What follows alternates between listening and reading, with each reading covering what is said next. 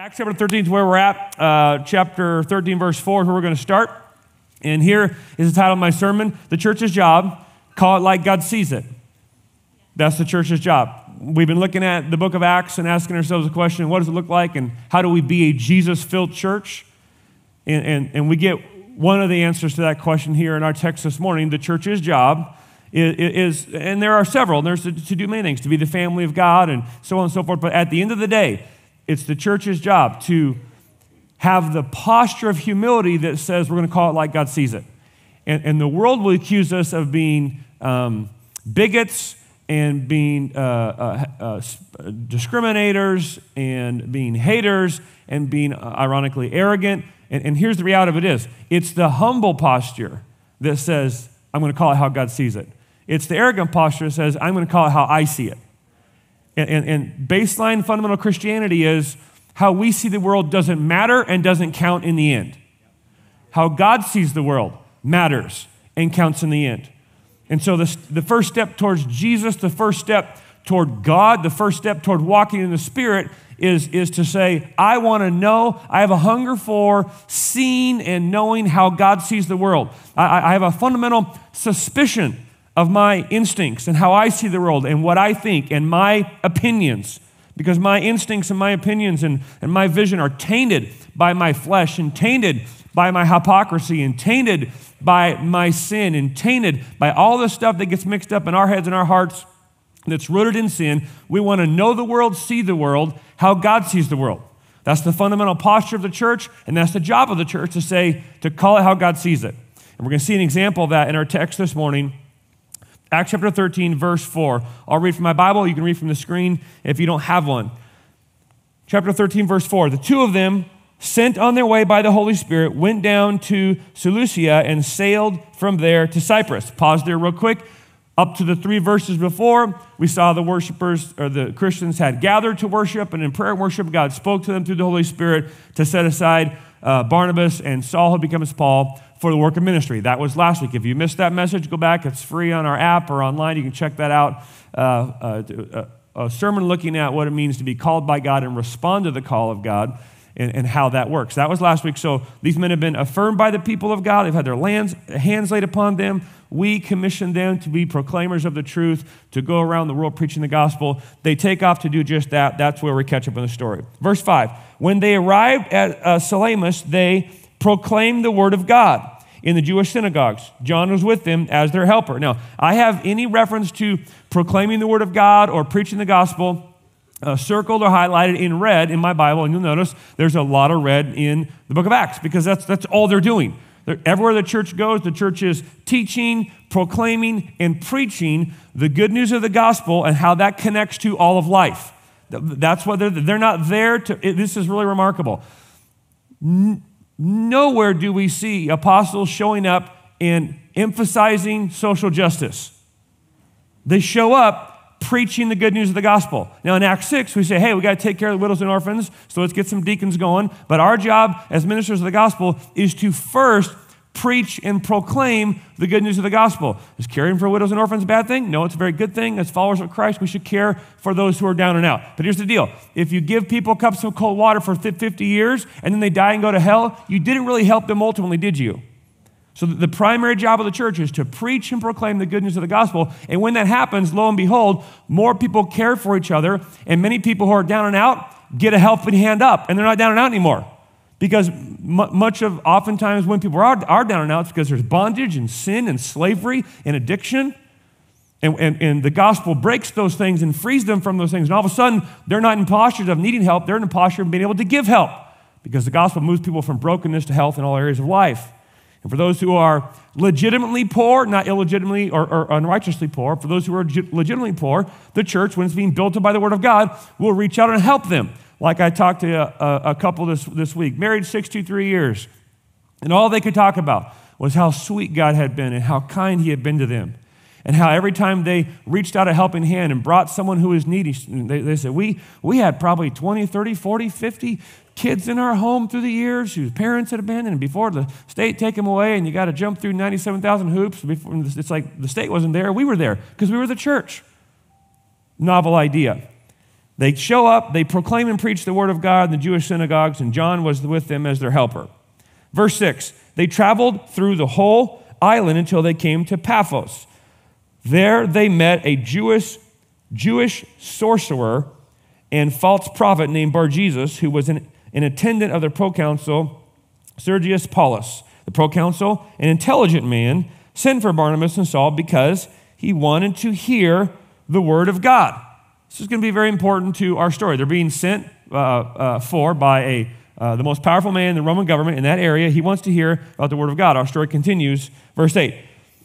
But Elymas, who's the same as Bar-Jesus, the sorcerer, for that is what his name means, opposed them and tried to turn the proconsul from the faith.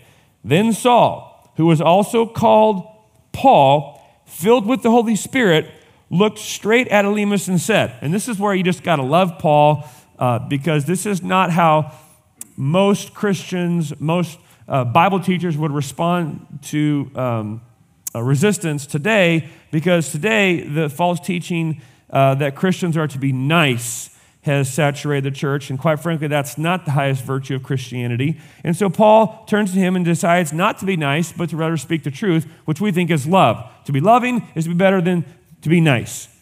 Verse 10, you are a child of the devil. How's that for a tweet? Let's just go right to the bone and call, you are a child of the devil and an enemy of everything that is right. Not a few things that are right. You are an enemy of everything that is right. God's word is right. God's word describes and explains how the world was intended by God to work. If you oppose the word of God, you're not just getting a few things wrong, you're getting everything wrong. Do you see it there? If you're opposing God at one point, you're opposing God at all points. If you disagree with God on one thing, you disagree with God on everything. I was talking to someone recently, and they're blatantly living in sexual sin and calling themselves a Christian, and they don't think it's a big deal.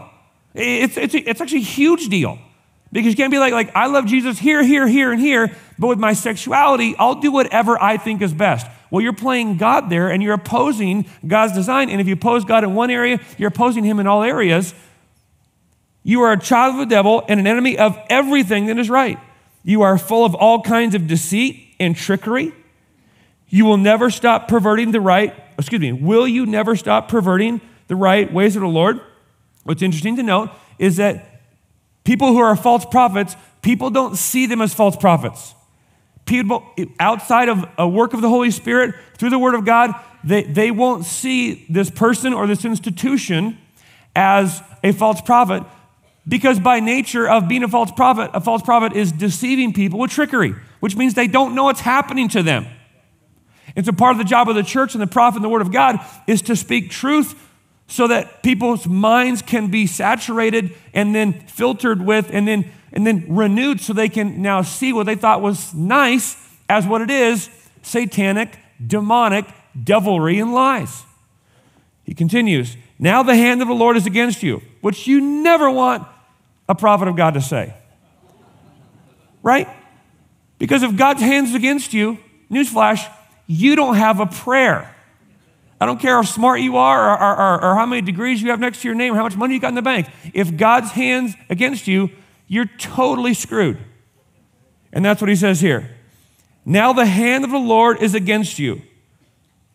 You are going to be blind for a time, not even able to see the light of the sun. I sat on my back porch yesterday to attempt to take a nap. And that didn't work. So I went inside and took a nap. And it was amazing. How should I ring in 44? Take a nap. So I did. It was awesome. I was on the back porch. I closed my eyes, and you close your eyes, and what was blinding me? The sun. Even when you close your eyes, it's like bright. And I had the thought, this guy was so blind, the sun didn't even bother him. That's like dark, okay? When God blinds you, you blind. Immediately mist and darkness came over him, and he groped about, seeking someone to lead him by the hand. There's a lot of metaphorical truth going on here, right? We want to look at the word. We also want to look through the word to what the word is teaching us about today. When you oppose the word of God, you are by definition blind. And the irony is many people who are opposing the Word of God set themselves up as experts to lead other people, when in reality, in the spiritual realm, you need to see them as blind and groping about. And they parlay their blindness and groping about as, you should follow me, which means if you follow them, you too are blind and groping about. Verse 12, when the proconsul saw what had happened, this is amazing, he believed, for he was amazed at the teaching about the Lord.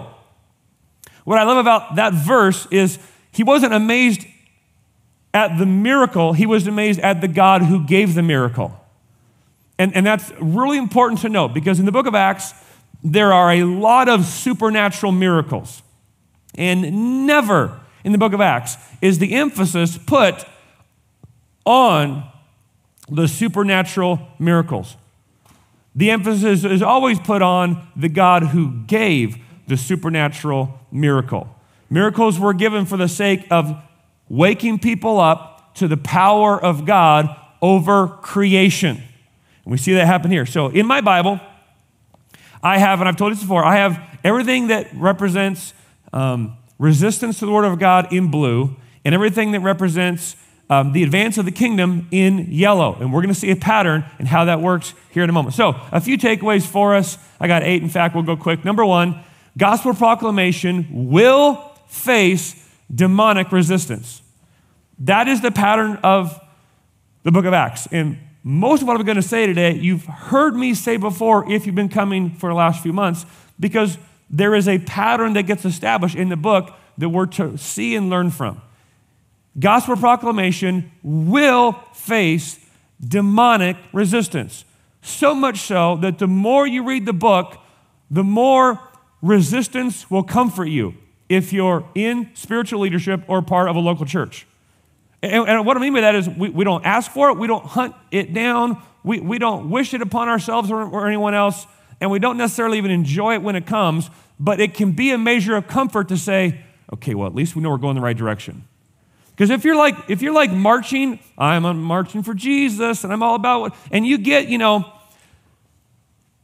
10 feet down the road, and no one shot at you yet, you should go, I'm marching for Jesus, I'm marching. Am I going the right way here? Because if you're following Jesus, especially today, you will get shot at. And we see that here. It's the pattern of the book of Acts. Gospel proclamation will face demonic resistance. And I use the word demonic very intentionally. It's not ideological difference. It's not political difference. It's not differences of human opinion. It's demonic resistance. Satan hates God. Satan hates the image of God in man. And Satan hates when God's truth is proclaimed. And so he attacks it wherever he can. Number 2, observation, takeaway, is that there are such things as false prophets, and sometimes they're in positions of power. Let's just put that on the table for a minute. There are such things as false prophets. A false prophet is someone who is motivated by evil spirits and oftentimes paid to attack truth. And when they hear truth or when they see truth, they malign the truth giver, they attack the character of the one speaking, they set up all sorts of illogical red herring arguments, and they criticize and malign and try to tear down the one who is speaking the truth because they're there to undermine the message of truth. They are false prophets. And sometimes they're in positions of power. One of the things that Pastor Kyle said as we were going through COVID, and I appreciate what he said a lot. It was very wise. He said, we need to cultivate a healthy skepticism towards people in authority with degrees behind their name, proclaiming to be experts, telling us how to live our lives. Now, as Christians, right, we believe in authority structures. We believe that you can't be in authority unless you're submitted to authority. And so authority is a big deal to us as followers of Jesus in the world God made. We believe that God gave the man authority and responsibility in the household over his home. We believe that God gave husband and wife authority over their children to be the ones who have the final say in discipling and shepherding and leading those children, which is radically controversial and actually anti much government legislation in this state today. We're going to talk more about that. So we believe that God gives elders to the church to exercise authority, spiritual authority, to maintain the culture of that church, the integrity and ethos of that church, and to proclaim with authority the word of God. We absolutely believe in authority, yes and amen. And all we see in the book of Acts is God's people standing up against and resisting demonic evil authority. And so you can't say to be a Christian is to roll over and go along with everything every expert ever said. No. That would be foolish and stupid. We did a study on all the things that experts have proclaimed to be true, starting from the 1950s all the way up. And it was laughably hysterical, all the things that Pastor Kyle dug up, that experts said are true and scientifically proven to be fact. And 50 years later, 60 years later, 10 years later, it's totally laughable, right? I mean, the Surgeon General was encouraging people to smoke cigarettes in the 50s, right? I mean, because the experts said it was safe. Well, we know that's not true. Why would we take hook, line, and sinker everything that those same experts are saying today? There are such things as false prophets, and sometimes they're in positions of power. Just because they have a website, just because they're a social media influencer, just because they have a bunch of degrees behind their name, just because they have an official position, just because they have a following, does not mean necessarily that what they're saying is true. God's called us to know the Word of God, to walk in the Spirit of God, and then to discern truth from fiction, truth from lies. And sometimes false prophets are in positions of power, just like Bar-Jesus was here. He was the right-hand guy to the most powerful Roman in that area. He had power. It did not mean he was right. Number 3, takeaway. Gospel proclamation sometimes includes rebuking the demonic. Gospel proclamation sometimes includes rebuking the demonic. And it goes along with my 4th point, so I'll put them both on the table and we'll talk about them. Sometimes in order to declare what you're for, you have to articulate what you're against. Now, there's a little saying, and it's cliche because there's much that's true about it, and depending on the context I'm in, I would probably emphasize one or the other. But the saying goes, we don't want to be known so much by what we're against, but by what we're for, right? And in some contexts, I totally agree with that because I've been around church context specifically where all they talk about is what they're against. It's like, bro, it's like this is obnoxious and it gets old and it's tiring. I'm like, what are we for? Jesus, the glory of God, proclaiming the gospel, salvation being experienced, transformed lives, spirit-filled people, loving the poor, healing for the sick, strengthening of marriages, raising of young men and young women. We're for a ton of stuff, right? The sanctity of marriage and the glory of the family and blah, blah. We're for a lot of things. And sometimes when the assault is so relentless and the deception runs so deep and the trickery so slippery, in order to helpfully proclaim the truth, you have to outline what that truth is that by nature then sets you against other things. And so we see here in this text that Paul's like preaching the gospel, proclaiming the gospel, and this false prophet is twisting the truth and denying their authority and using trickery to undermine the truth of God as it being received by this proconsul. And so Paul's talking to the proconsul and preaching, he's like, hey, you. And he looks right at the source of the evil, right at the source of the lies. He points his finger in their nose and he unloads. And it won't be the last time he does it. And so God calls the prophets of God to speak the truth of God to the people in the culture and sometimes to turn on the deceivers and say, you shut up. You are evil, you are wrong, you are devil, you are lies, you are darkness, you are deceit, you are trickery, you are death, you are destruction, you are evil, and just call it out like he sees it. And so we want to be known by who we're for and what we're for, yes, and sometimes by default, that will require us to articulate what we're against.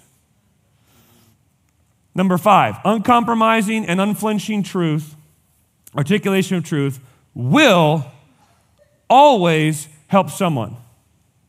Isaiah says that the word of God goes out and never returns void. The word of God is efficacious. The word of God is powerful. The word of God doesn't go out and just dissipate. The word of God always goes out with effect. And yet sometimes when the word of God is preached and proclaimed and resistance comes and the noise from the peanut gallery rises, it's like, gosh, it just feels like we're losing. And what we see here is the word of God always returns fruitful if the speaker of the truth remains uncompromising and unflinching. If the word of God is proclaimed, the word of God is attacked, and then the church starts apologizing for the word of God and making excuses for the word of God and editing the word of God no longer has power because it's not the word of God. It's a diluted version of a different gospel. What brings gospel fruit, what calls dry bones to life, is the unadulterated, the unedited, the unfiltered word of God proclaimed in all of its potency and all of its power. And we see here, Paul and Barnabas proclaiming the truth. Deceitful trickery comes along and tries to water it down. They turn on them, you devil. You who are opposed to all that is right, will you ever stop trying to pervert the word of God? The answer is no, because the question was rhetorical. You're going to be blind. I'm done with you. I'm back on point. And what happens? The guy gets saved. Now, this is a really kind of funny example, but you mind if I show the Facebook example I used Thursday night of you? Yeah. So Adam has forayed back into social media a little bit. You know, I mean, just tiptoe, just a little bit. Just dip back in. Just like, oh man, I'll get back out there. And we have this conversation on how should we get on there? We should just fireballs. And no, I'll get better use of my time. So he's like, I'm going to tiptoe back in. Just happy pictures, family, you know, whatever. And pretty soon, rah, the crazies come out, you know? And he's like, gosh. Now I'm obligated to answer. Not that I think I'm going to change this Hanyakker's mind, but because vulnerable people are watching and need to see how a man of God responds to deceitful trickery and devilry posed as sophistication and compassion. No, you're a liar. What you stand for, what you promote, what you believe is from the very pit of hell, and we're not going to mince words and play games and pretend it's anything less than that. Paul preaches the truth. It's resisted. He turns on the deceiver, unloads on them, and in so doing, those who are watching are amazed at the power of God and they're saved. Because when we articulate the truth of God with unflinching courage, it will help someone. It might not help the one we're confronting. It'll help someone who's listening and watching. In fact, Paul articulates why he went about the work of apologetics. He says later, we'll see in Acts, he's like, I have no confidence I'm going to help anyone I'm arguing with, but I do it for the sake of strengthening the brethren who are listening and watching. Number 6, takeaway. God uses enemy threats and obstacles as stepping stones for greater work. This is what I love. Resistance comes to the word of God, and we don't think, oh, shoot, I was hoping that the proconsul might get saved. It's like, no. It's the very work of resistance that God uses as energy to leverage his further work. So, for instance, when you look around today, there are plenty of reasons to be wildly discouraged with the kind of evil and devilry and deceit and trickery that's being spread on all social media platforms, that's being pushed and promoted by all sorts of agencies with money and power and influence over all areas of ages of life. Things that are being codified as policy into the very fabric of our culture. It'd be easy to be discouraged. And then just remind yourself, okay, right, the devil always overplays his hand. And he'll even hear me say this and he won't get it. He won't change his tactics. Because here's the deal. You cannot kick against the goads and you cannot push against creation before creation eventually pushes back. Watching a lecture by a woman by the name of Camille Paglia, and she's a sweetheart, and I really like her. She's like a 74-year-old lesbian, non-transitioned, transgender professor at Yale. I mean, she's all sorts of messed up. But her honesty and her brain power and the book, she's super fascinating person. I listened to like 4 lectures. And I listened to her talk. She's a wildly libertarian, and she's highly critical of the whole LGBTQI alphabetical soup movement. And she can articulate why. And it's stunning. And one of the things she says, she's like, look, like I have never once felt like a woman in my life, whatever. But had there been a government mechanism in place to sweep me up and shove me down the road of hormonal and surgical therapy that would have permanently destroyed my human body, she's like, I would have never recovered. She's like, thanks, and she literally in the lecture, she's like, thanks be to God, who she doesn't think exists. Thanks be to God, there was not this massive, highly funded mechanism to sweep me up, take me away from my family and my parents, and shove me down this road to permanent destruction of my body before I was even believing that Santa Claus wasn't real, or it would have destroyed my life. And then she said this, very, very fascinating. She said, so her studies were in transgenderism, androgyny. She was fascinated with androgyny. And so she spent 45, 50 years studying androgyny across historic cultures. And here's what she said in a lecture last year. And it's funny because she's one of the LGBTQ crowd, and they hate her because she calls it like she sees it. And quite often, she's calling it how God sees it. It's bizarre.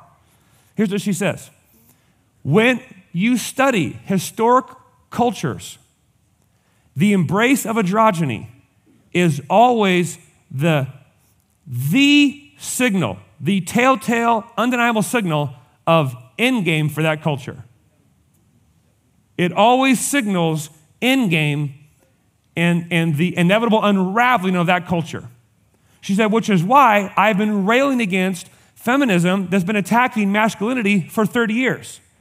Masculinity, listen to her words, is beautiful. Masculinity is needed. It's the men who built the roads and built the cities and defeated the evil and built the walls and defended them. Men have done remarkable things throughout history, sacrificing their life on the perimeter to protect the village, and now we're attacking them.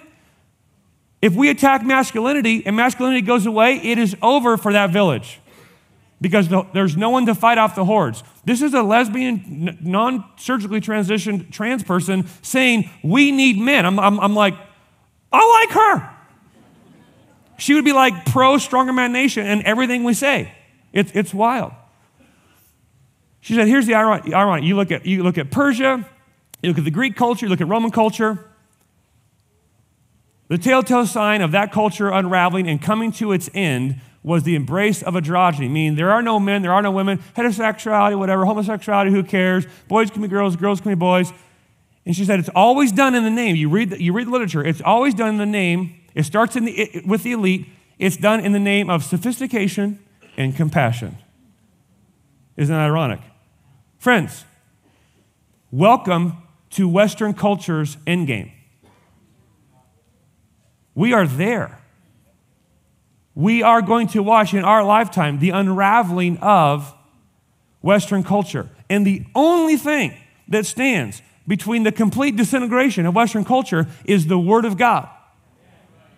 And if we apologize for the Word of God, if we edit the Word of God, if we close the book of the Word of God, if out of compassion and love and niceties, we stop proclaiming the Word of God to all of the evil in the world, we will participate in the collapse of Western culture and will be held culpable before God.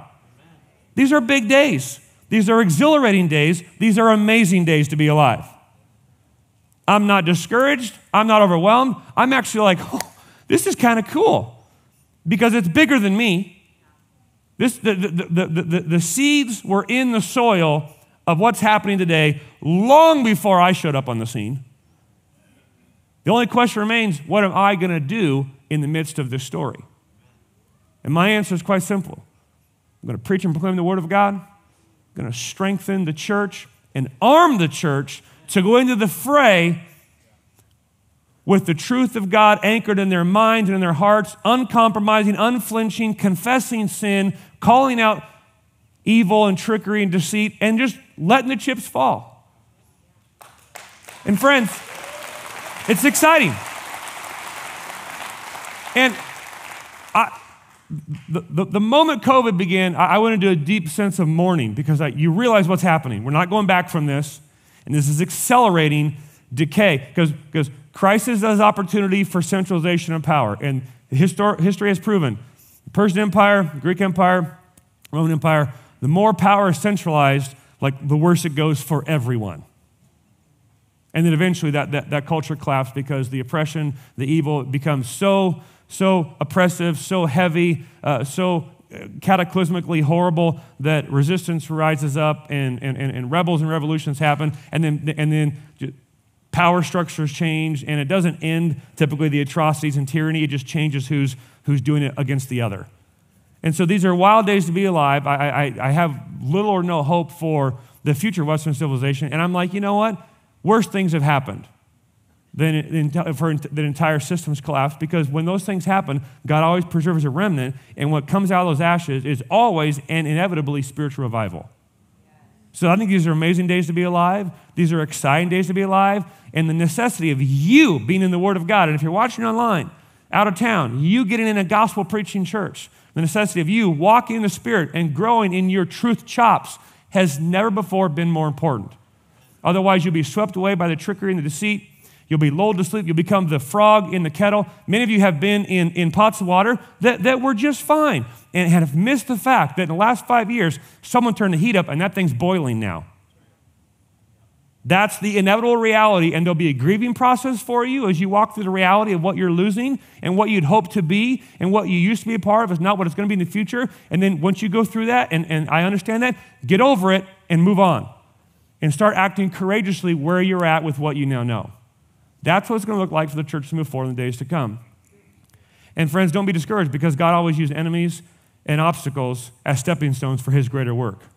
Because he who is in us is greater than he who's in the world. Thanks be to God. These are amazing days to be alive. Amazing days to be alive.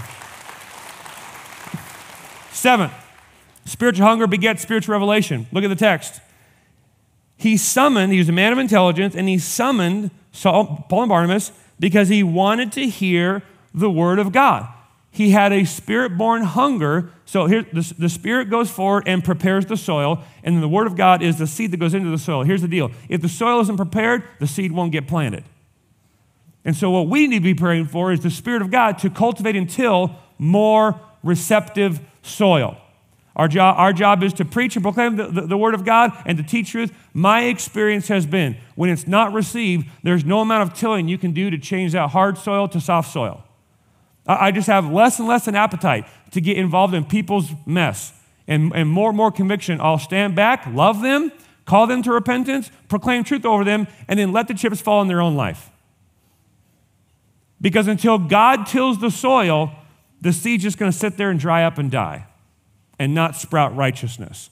So it's a sovereign work of God's grace where God tills the soil, softens the soil, turns over the soil, prepares it for them to receive the word of truth, that is the seed of God's truth, for righteousness to sprout in their heart.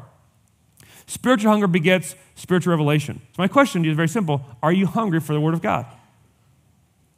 Do you have a hunger for the word of God? You're like, bro, I'm here. Okay, I got it. You're here. You probably got that. One of the things I love about Grace City Church is you show up week in, week out, journal, Bible, pen, let's go. You're ready to receive. You're hungry for the word of God. You're not here for a personality or program. You're here for the unadulterated, pure word of God. And that is a gift. It's a privilege to walk through life with hundreds and thousands of people that are hungry for the word of God. And here's the deal. The more you hunger for it, the more you'll see it and receive it. Hunger for the word of God begets revelation from the word of God. He was hungry to hear the word, and no amount of false teaching could deter him from it. Paul spoke the word of God. He rebuked the evil ones, and in the process, this guy got saved. Last observation is simply this.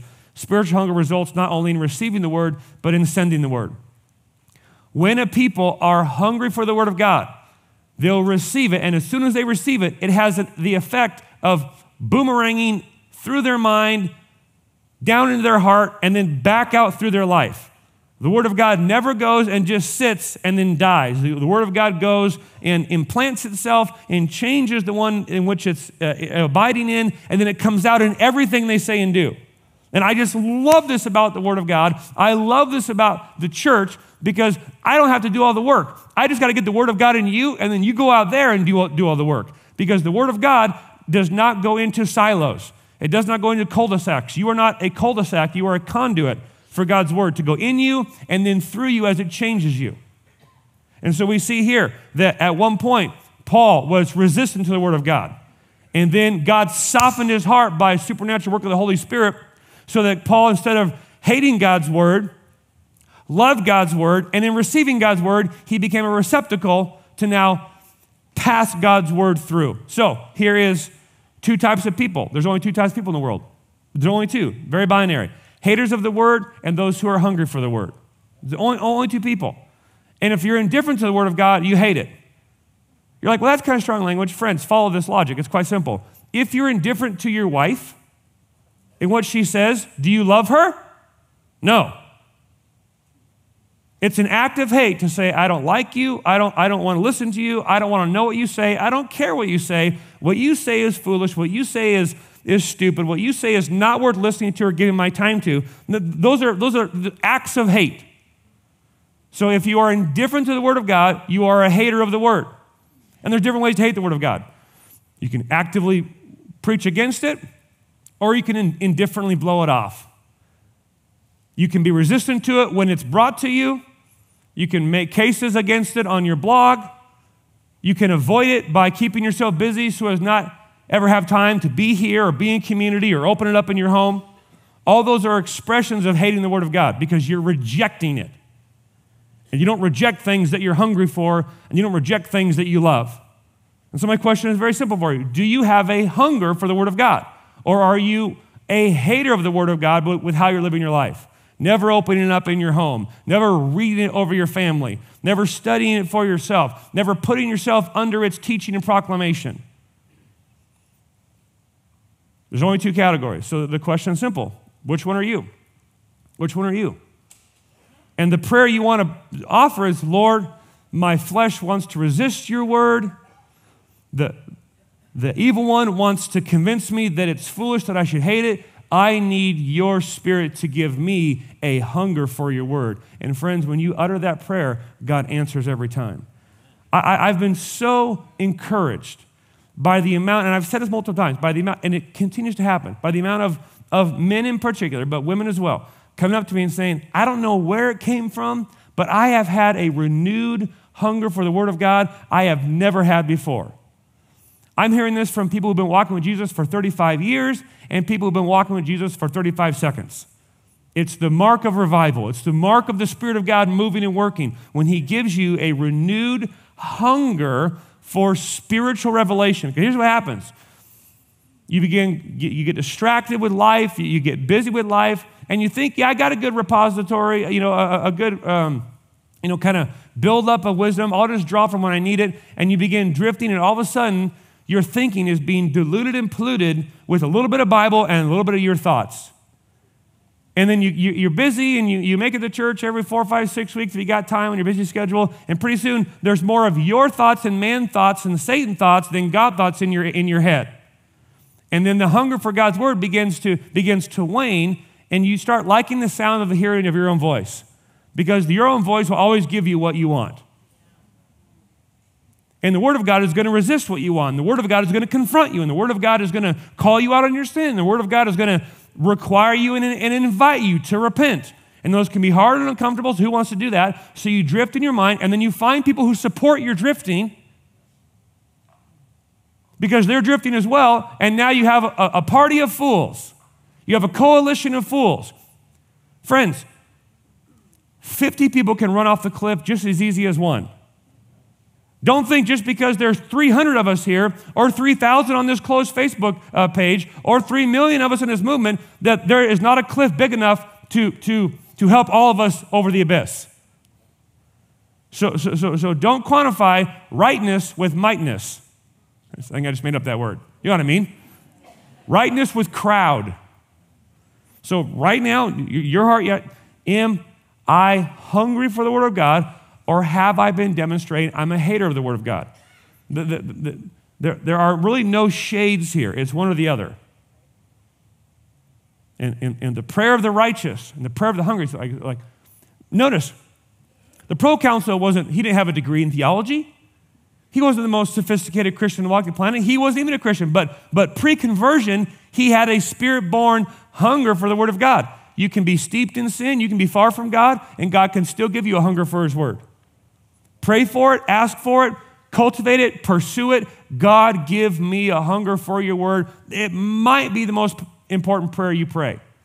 Because being in church doesn't mean jack if you don't have a hunger for the Word of God that keeps you open to the voice of God and keeps you attuned and discerning to the evil voices that would cause you to be deceived and tricked by false prophets telling you that sin's okay, that ideology isn't that harmful, it's okay to compromise here, what's the big deal, everybody's doing it. Friends, that's the path of death.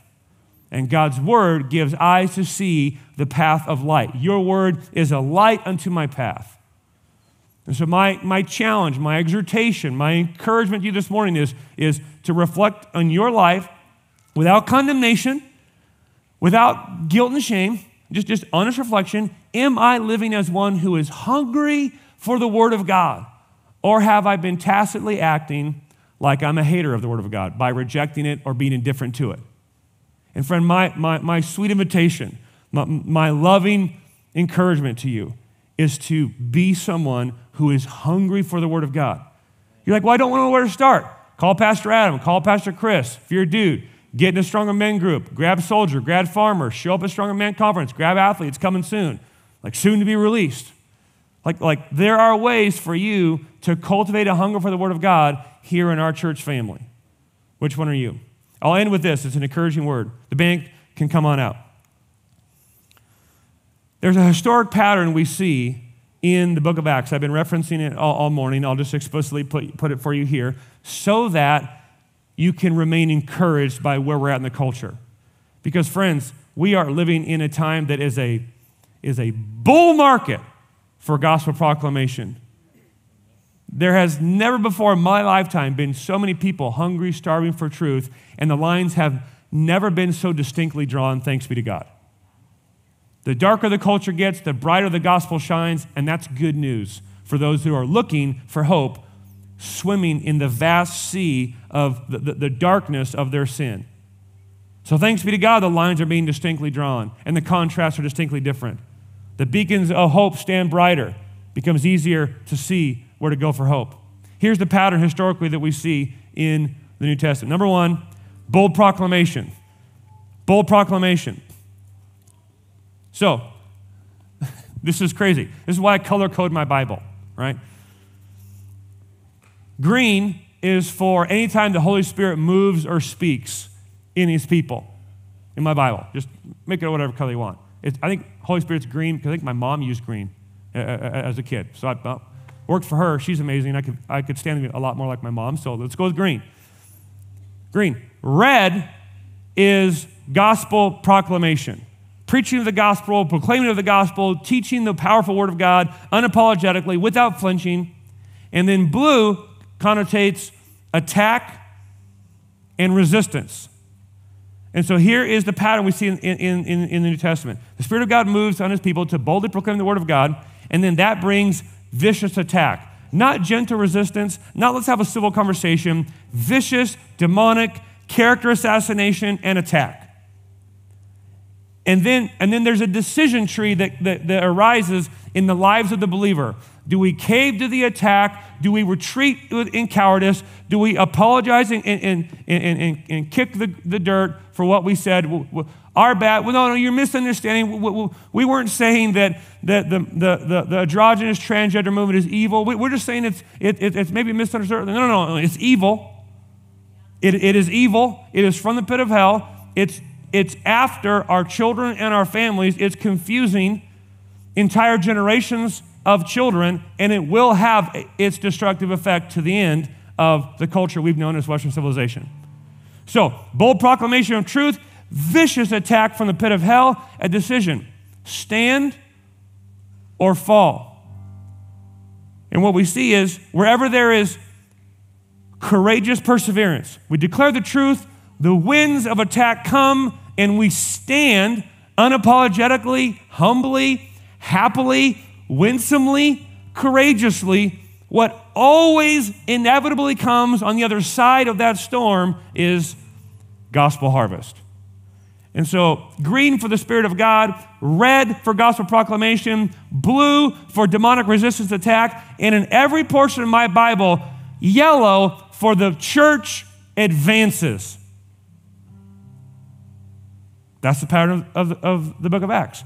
That's the pattern of the kingdom of God that we're participating in right now. Let us never back away from bold proclamation. Let us anticipate and not be surprised when vicious attack comes. Let us courageously stand and persevere in the storm, and then let us, with hope and anticipation, watch, because friends, gospel harvest is coming. That's why I'm saying, hey, you know what? Be encouraged. We win. It's an awesome time to be alive. I want to invite you to stand. We're going to respond in worship to the Word of God, and we're going to respond with the act of worship of communion this morning. And here's my invitation. Before you come to communion, if God's been convicting you of your cowardice, if God's been convicting you of your silence, if God's been convicting you of your hatred and indifference to the Word of God, if God's been convicting you of the need to grow in your hunger for God, you confess that to the Lord. Father, so good to be under your word. Thank you for your conviction. Thank you for your Holy Spirit. Thank you for the sight to see where I've been wrong, where I've been off, where I've been silent, where I've been indifferent. And Lord, give me eyes to see your word and eyes to see your truth. And Lord, give me a hunger for it. You just confess. I mean, are you ever hungry enough for the word of God? No. Like, God, give me a deeper hunger. I met the sweetest 84-year-old woman on Friday. Not met. I ran into her. I've known her my whole life. Phyllis, how you doing? Josh, how you doing? We talked. What? I could not get her to shut up about what she was learning in the Word of God. And she's been a student of the Word of God for 50 plus years. Friends, there is more to discover and more to see and more to know and more to own and more to embrace and more to celebrate in the Word of God than you have yet to see, including the guy who's talking. And so my prayer for us is that God would, as a church, collectively give us and increase our hunger. It's an insatiable hunger for His Word that begets spiritual revelation and spiritual sight. So Father in heaven, as we respond to your word with worship, and as we respond to your word by coming to the communion table, for all those who believe and all those who place their faith in Jesus, to come to the communion table and take the bread that represents the body of Christ, and to take the juice that represents the blood of Christ, and to, with that act, proclaim the good news that Jesus is the Son of God. Jesus did die for my sins. Jesus did rise again. I have accepted his work of righteousness. I have accepted his word of atonement. I have received in my body forgiveness of sins. I have received in my body the gift of the Holy Spirit. I am now following Jesus with all of my life, and I endeavor the whole world to know it. And I need to be strengthened in my spirit and strengthened in my mind, and I need to have my hunger for the word grow, and I want to follow him more faithfully. That's what we declare. That's what we proclaim when we come to this table. We love Jesus. We're grateful for the gospel, and we want to follow him faithfully and have our spirit resensitized to his spirit even this morning. And Father, for those who have been walking in blatant and recurring sin, would you check their heart and say, before you come up to the table, you clean it up with me in your heart. Father, would repentance rise even in this room? Would you grant forgiveness as we come back to the table, as you use the table to keep your people saved, to keep them focused on the cross? Lord, we celebrate together and collectively the grace of God in this room. We love you, we celebrate you, we worship you. In Jesus' name we pray, amen. Let's lift our voice to the Lord and sing.